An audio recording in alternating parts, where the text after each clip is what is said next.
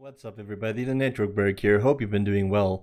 In this video we're going to be covering something freaking amazing, and that is troubleshooting on MikroTik routers. Now this is probably also one of the biggest fundamentals and important things that I can try and hope to teach you, and it is really an important lesson. So please try and come with a keen mind ready to learn something, so that if maybe I show you something new, I can earn your subscribe, your like, your reshare of the video, whatever it takes. So let's jump into properly troubleshooting on MikroTik routers.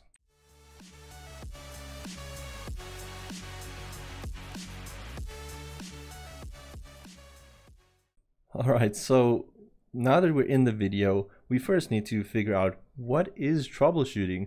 How can I teach you troubleshooting? The thing about troubleshooting is it is not just a set carbon copy thing that I can say, if this goes wrong, do this and it will fix the issue. Troubleshooting in itself is a methodology. So I can point you in the right direction and we can kind of see what's happening on the network as a whole to try and find the issue and fix it. But every network in this world is very different from each other. People configure things differently, they do things differently on their interfaces, on their routing, on their scripts. There's so many mad things happening, so it's really not something that I can just tell you, if you can't ping Google, do this and it's gonna fix the issue. But I can at least show you or give you some tips with the methodology of what we can follow, so that we can eventually get to a point where we maybe find the issue and fix it. So let's actually dive into that. Alrighty, so let's look at our topology. It is an Eve topology that I've been working on for a while. We've been labbing a few cool things on here, but specifically let's figure out troubleshooting. So before we do any troubleshooting, let's think about our tools. What can we use to troubleshoot? So one of the best tools that you will ever get in your life is a ping. It sounds silly, but a simple ping test can identify so many things on the network, whether a interface is up or down, or if the traffic can get to the destination or not. Pinging is always going to be mandatory, and I recommend that as a first step whenever you troubleshoot anything. Ping, see if you can get to the other end, does it work or not. So let's quickly do a few pings. Let's jump onto Winbox, and from Winbox I'm on PE1, so it's this router on the left hand side that connects directly to the internet. So PE1 also connects to router 2, router 3, router 4. So let's do some pings. Let's imagine we want to test some things to router 2. So router 2 has an IP address of 10.1.0.2 is router 2's address. So if I want to do a ping, there's a few ways that I can do it. The first way is I could click on this tools button and I can go to ping, and then ask you, what do you want to ping to? So I can say I want to ping 10.1.0.2. And if I hit start, cool, how awesome is that? It's showing me it is able to ping router 2, what the response time is, the time to live, and the reply size. I can also just stop the ping by clicking on stop. And there's a few extra cool things that we can look at, like on the advanced tab, there's a packet size. So you could increase this packet size to also test for things like maybe an MTU issue. So let's say we wanted to ping at 1472, and let's ping 10.1.0.2, and I can still get a response. But if I maybe pinged at, let's say 1800, and I started, it's still able to respond. But let's do a don't fragment, and there we see there's fragmentation that's happening because the packet is too big. But if I ping at 1472, the packets go through without any issue. So I know that a 1500 MTU will be working just fine on this link. And again, it's important, I can see the communication works. So router 2 is responding to my ICMP and it's saying, hey, yes, hello. I'm doing an echo and I'm telling you I am up and there's no issue here. So what would happen if this link was down between PE1 and R2? So let's quickly emulate that by going into router 2, and I'll just quickly do this from the command line. So on router 2, what I'm going to do is I'm going to go, let's just do an interface print, and then ether1 is what's connecting to my PE1.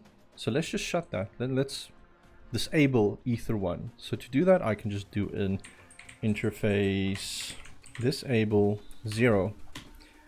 And now my link to router 2 has been broken. So I should not be able to ping anymore. So let's quickly go back into router 1 and let's try and run a ping again. And now my ping is failing. So the reason is obviously because the link is down. And that's very important to me because now I know I can't get to my next hop. I can't get to that router.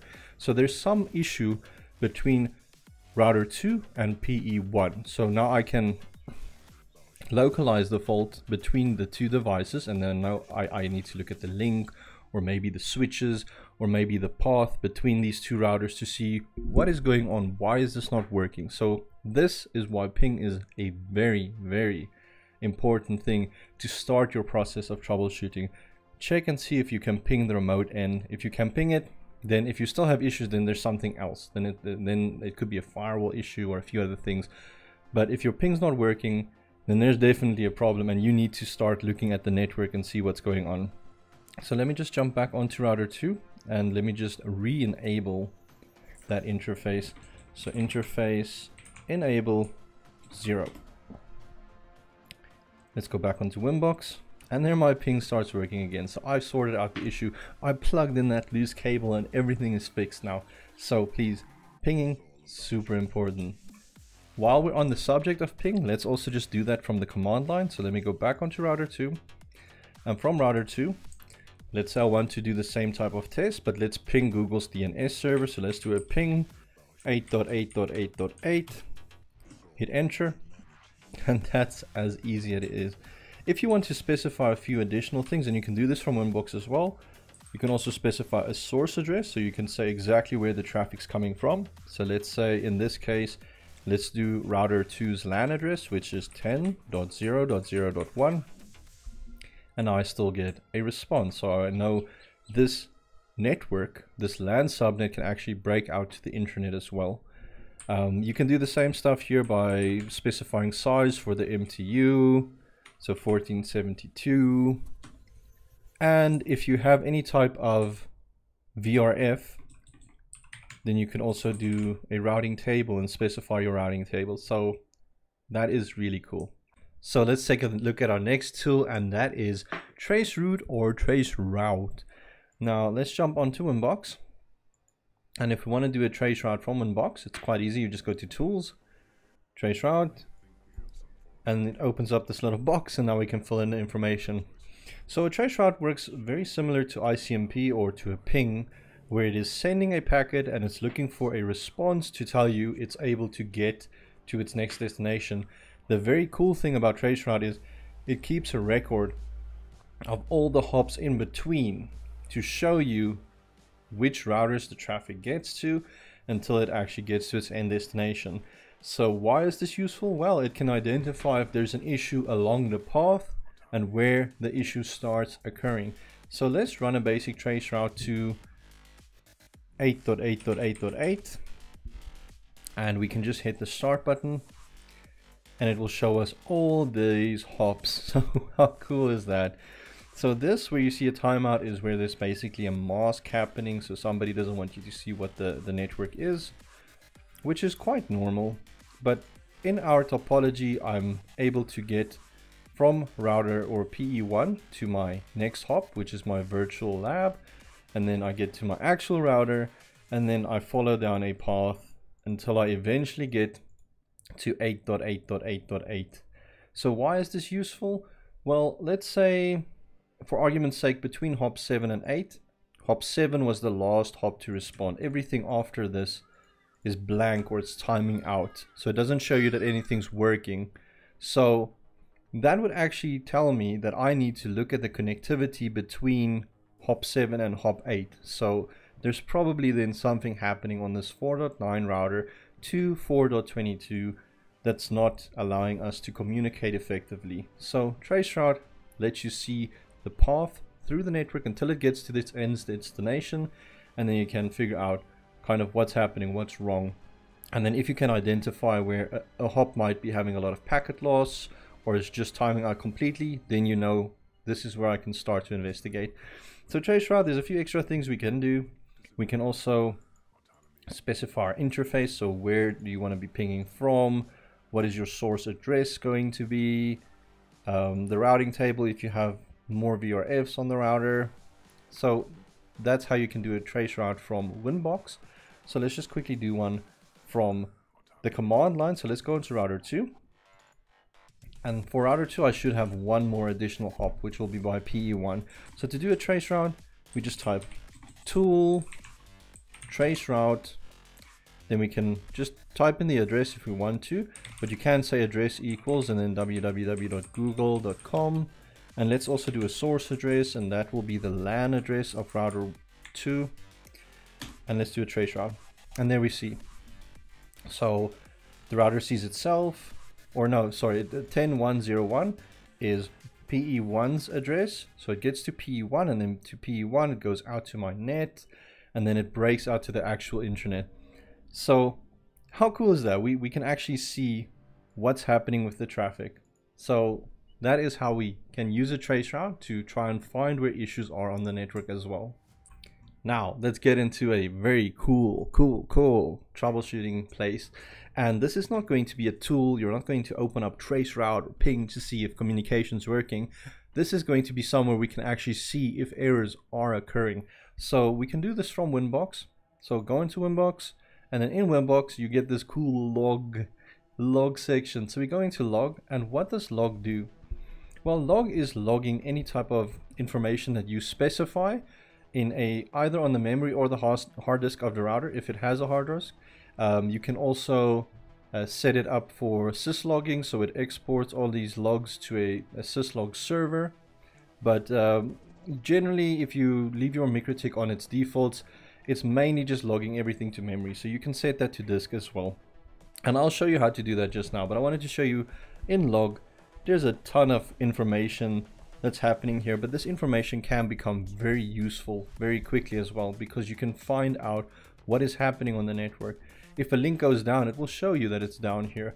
If BGP reconnects, it will tell you it reconnects. If OSPF does something, it will tell you that as well. So this log section is pretty important. So we can tweak the logs by going to our system and then logging. And then in logging, you'll see by default, these 4 should be enabled on your router, and it will show you, similar to other vendors, Cisco, Juniper, whatnot. These are like your notification messages, what's happening on the system. So there's a critical error, info, warning, and you can even add additional rules by just clicking on the plus. And then you can look at specific topics. So we could look specifically at BFD or BGP or OSPF, L2TP, whatever our hearts desire. We can drill down specifically for those logs, so the router catches that information as well and puts it in a format here. So let's quickly tweak this to see if we can actually pick up issues with the logs. So I'm just going to increase this log bar, and then from this log bar, let's go back into router 2 via the command line. Let's just stop this traceroute that's running. And then what we can do is open up Winbox again. And then I want you to keep a look on this log file. You see there's 69 items at the moment. So what I'm going to do is I'm going to disable my interface 0 again, or ether 1. And let's see, does it pick anything up? It should actually pick something up, though I think the interface will still be showing up, and that's ether 2, but that's because of the emulator. So let's just disable ether 2 here. And there we see it actually picked up immediately that I made a change on the interface. Okay, so on this emulator, it's not really showing me what I want, because you would be able to see if the link ether whatever goes down or up. But let me just re-enable that, and then we'll do a better test, one that I know for a fact will work. So let's enable this interface again, and then what we're going to do is we're going to cause a bit of havoc with our OSPF running on this network. So what I want us to do is from the router. Let's just go into our routing, into our OSPF. There we see the BGP came up as well. But anyways, let's go into our OSPF. Instances. Our router ID is 1.1.1.1. Now if I go back in my topology, this P1 that you see connected to PE1, it also has a router ID, but the router ID is 9.9.9.9. So let's cause some havoc on PE1. Let's make our router ID 9.9.9.9. And let's see what happens to our logs. So I'm applying that. And there we see it's been changed. Ooh, now I'm getting all types of errors. Ooh, my router's freaking out. So if you are seeing that your logs are freaking out like this, there is probably a pretty big issue happening. And it's a valid issue because the OSPF, it's trying to establish that neighborship, but it can't because it has the same ID. So in the logs, if you see it is like spamming you with logs, you can just click on freeze as well. So it gives you time to actually go through the logs and see what's happening. So let's quickly read here. It's telling me OSPF v2 neighbor 9999 state changed from exchange to two-way. Then it does a few extra thingies. And then it says local and remote router ID are the same. And that's an issue because on OSPF, you can't have the same router ID between devices. It has to be different for each router on the network. So I already know, okay, cool. This 9999, it's already being used on the network. So I can just change this back to 1.1.1.1. Let's open up our logs so we can see it in real time as well. So we stop getting spammed. Just want to see if I can do it a bit better. Okay, let's just apply that. And it stopped. And very quickly it picked up, okay, everything's changed. And now it says the router ID is this and that, and everything's actually connected the way it's supposed to. So if I go to my interfaces, they're all back. If I go to my neighbors, they're all working the way that they should be working. So let's just change that again back to 9.9.9.9. So I want to show you something in the neighbors as well. So we know there's definitely a fault. If I go to my neighbor, there's some state changes. There's 26 state changes. There's 44. So if you see stuff like that, you definitely know there's some kind of issue with the OSPF happening if the state keeps changing like that. And in our case, it was just because the router IDs were the same. And that is such a rookie mistake, but it does happen for many network admins. So let's apply that back. See my neighbors come back up, and they should just be a pretty solid number the whole time. Cool. So besides causing some havoc on the network, let's actually take a deeper look at some of the stuff. And this is where you'll get your equivalent of people talking about debugging on like a Cisco or a Juniper or whatnot. So we're going to be going back into our logging, and then in our rules, when we hit the plus, and I've already showed you we can put in different things, but let's specify OSPF. And then I'm going to apply this. And if I go to my logging now, or my logs, you'll see a ton more information that the router is recording regarding the OSPF. It can see the hello packets that it's receiving. It can see the options. It can see the data that's in the packet. So that is what happens when we put in a specific thing in the logging. And it doesn't just have to be OSPF. It can be really anything. Anything that you saw there, we can turn on. So if you just want to disable it, we can hit the disable button, or we can just delete that. And let's maybe add something else. So for interest's sake, let's maybe add, because I know I'm running BGP, so let's do some BGP. And now I should start seeing some BGP things happening. So to quickly, there we go. There's some keep alive messages that I'm receiving. And what I can do is I can also just maybe disable some of my peers and re-enable.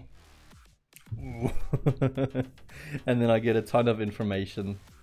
So that is the nifty thing about logging. You can really get pretty deep in the information of what you're receiving on the network, as long as you specify the details that you're looking for.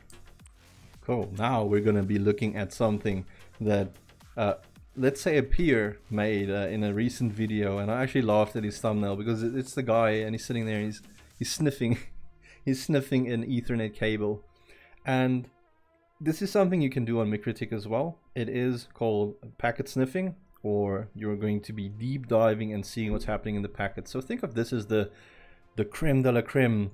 If you're really struggling and you're really troubleshooting fairly hard and you want to see everything that's happening with the network, then this is what you're going to be using, and it is packet sniffing. So to do a packet sniff, all that you're going to do is go to your tools and you'll find packet sniffer. So packet sniffer allows us to get a complete insight from the moment the data turns into all kinds of signals on the wire or the wireless, up until the point it becomes layer 2, layer 3, layer 4, all that stuff. You can see the whole process by doing a packet sniff. And if you're familiar with Wireshark, then I don't need to explain too much to you, but I'll show you this in Wireshark as well, and why it's cool and how scary it can be as well, especially if somebody can get access on your router and they can start doing packet sniffs. So this is why you need to make sure your router is also pretty secure. Don't just allow anybody in on the device. Okay, so back to our packet sniffer. So here you can set some limits, the memory limit, so you could increase that, make it less, make it more. Your file limit, so how big the file can get. So this file can get up to a meg, and we can give it a name. So I'll just make this pcap test. And then the cool bit is you can go into your filter, and here you can specify certain things. But before we do any type of thing with the filter, let's just run a packet capture and see what's happening. So let's start it, and let's maybe generate some traffic. So from router 2 again, I might just do another ping to www.google.com. I get a response. Let's maybe run a ping to 8.8.8.8, and let's do the same thing from PE1 from Winbox. So let's ping www.google.com. Let's ping, here's a popular website in my country, www.cars.co.za. So this is some site that you can look up at some second-hand vehicles maybe that you want to buy. Cool, so I get a response, and let's stop it. Let's stop our packet capture. And now it's been saved onto the files of the MikroTik. So if I go to my files, I'll find a pcap test. It's already almost, well, it's over half a meg already. So let's just download this. I'll put this in my downloads folders on my computer. So downloads. And now my packet capture is downloading. So what I'm going to do now is I'm just going to open this up in my downloads folder, and there's a pcap test file, but it's just a file. So what I can do is I can just rename this as a .pcap. Whoa, and now Wireshark can actually open that. You can also find online packet capture things where you can upload a pcap file, and it will also show you the same results as Wireshark would. But I really dislike putting packet captures on there because you're making that information available on a place that is public. So people that are malicious might be able to extract some information. Not that they necessarily will just do that, but it might happen. But okay, here we've got a Wireshark file, so I'm just going to open this. Just going to double click it, and it opens up my Wireshark, and holy smokes, look at all this information. If I scroll down, isn't that amazing? It's telling me everything that router was doing, every last bit of communication, where it was communicating to, how it was communicating, what it was doing. Here you see these are Ethernet 2 frames that's being sent. Here are our packets, DHCP, BFD, all kinds of amazing things that we can pick up from this information. And we could drill down on stuff with this pcap by looking at specific IP. So maybe I wanted to look at anything from, or let's say we want to see anything that's going to 8.8.8.8. Whoa, how cool is that? So there we can see 10.1.0.2 was doing a DNS resolution to find out who is www.google.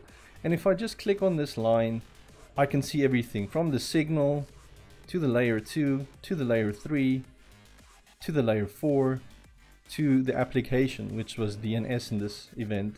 Here I can see the pings that I was running from 10.1.0.2. How freaking cool is that? So I can see all of this information with a packet capture. I could also maybe just type here, let's say OSPF, because I know OSPF is running on the device. And there I see all my OSPF packets, all the hello packets, what they were doing, what they are sending, what the neighbors are, what the router IDs are, everything is in here. So packet capture, very powerful tool, because it will give you that complete breakdown of everything that was happening on your network. So if you are having massive issues and you're not coming right, if you understand what you're doing with the packet capture, this is probably the best tool you'll ever use to figure out what's happening on the network. So I can highly recommend using that.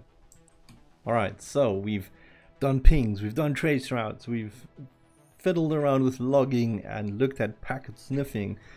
But let's say we're at our wit's end, we've been troubleshooting and we can't figure out what's happening or how to fix the issue that we're having. So what do we do now? Well, there's a few things that I would recommend that I would do if I'm having a rough time figuring something out. And the first thing is Google. There's really no shame in you opening up your browser, going to Google and Googling the issue that you're having and what you're trying to do, and see if there's maybe some result where somebody also had a similar issue and they fixed it by doing something. And then maybe you can apply that same knowledge to your situation, because that does happen. There is really no shame. I don't understand why there is I'm gonna say stigma almost against people that Google for answers, because yeah, you can be a MTC INE. I'm an MTC and INE, and I also sometimes forget how to do something, and then Google is your friend. It will help you find what you're looking for. So maybe I'm trying to do route reflector MikroTik, and I want to just get a refresh on how to do that. You see, it will show me there's a wiki page for it, there's a mom document for it, there's some more forum posts for it, there's some videos, there's information that's available for me to go over if I'm just willing to look for it. So don't be shy to use Google. It will save you time at the end of the day. Next thing, the forums. So let's just go to the forums. So with MikroTik, there is a pretty open forum. You just register to it, and then whatever you're having an issue with, you can also search for it to try and find if somebody had a similar issue, or you can drill down specifically in what you're having an issue with. So maybe I'm having issues I'm a beginner and I want to ask a question. So I could just post a topic here and I could ask, if I was registered, somebody how do I do something? And there's a good chance that on the forum your question is already there. So don't be shy to go to the forums either and try and find your issue, because here we can look at WAN. And maybe I'll find a ton of results for the WAN. Amazing. Next thing that I can recommend is the MikroTik wiki. So from the wiki, there's more than just router OS, even though I primarily just use router OS. There is stuff for the switches, the dude, or there's a switch, sorry. Woobin, I don't know what that is even, but pretty cool. So generally I would just go into the MikroTik router OS, and this is the MikroTik TOC, and there's examples here for anything on the MikroTik that you can think of doing. It is here. So if I wanted to maybe do something with EOIP, I could go in here and it will show you some commands that you can use for the EOIP, how it works, possible matches, some notes. Here's some setup examples. Everything that I possibly want is on this wiki. So this is also a great place to try and find information if you're struggling and you're troubleshooting something and you want to do something. And then the last place, if you can't come right with anything, you've done everything that you can think of and your issue is still happening, then your last step is also your best step, and that is to reach out to the MikroTik support guys. But this means don't just send them an email and tell them, hey, I cannot get to Google, because that is not a great way to start a relationship or try and troubleshoot an issue. So if you're going to escalate an issue to MikroTik, and you've already tried the forums, you've Googled, you've tried setting up everything yourself, and it just doesn't want to work, then what you can do is actually create what they call a support.rif file on your MikroTik. So if we open up our MikroTik, you can see a subout.rif, make subout.rif. So this is basically a file that will contain some very useful information that MikroTik will be able to use. So I'm just going to start that. It's creating the file, and then this file you can actually attach onto a mail that you can send to support@mikrotik.com, and you can tell them, guys, this is my issue, here's my support file, here's maybe a diagram like the network topology, like on my EVNG. Tell them this is my topology, this is what I'm trying to do. Show them how you're trying to route the traffic or what isn't working the way that you're expecting it to work, but with that file attached. And then there's a good chance they will look at the file and they will be able to give you some pretty solid advice. It's happened to me before where I was having some issues with an EOIP tunnel I was running, and because of some weird duplicate MAC address thing that I wasn't even aware of, it was bringing my network down consistently. And I Googled and I couldn't find the issue, and I showed this to the MikroTik guys, and they were so helpful and quick to also just address the issue, and we could get to a point of resolution where I removed this static MAC address binding that was on this EOIP, and I created a new one, and then my network ran perfectly fine again. So please, if you've tried everything, mail the support guys and they will be able to assist you as well. Okay, so that is going to wrap up my video about troubleshooting on MikroTik devices. I really hope it has been informative, that you've learned something new. If you have, again, please feel free to like, share, subscribe, all that stuff. And I'd like to thank you guys again for watching. I appreciate it so much. See you in the next video.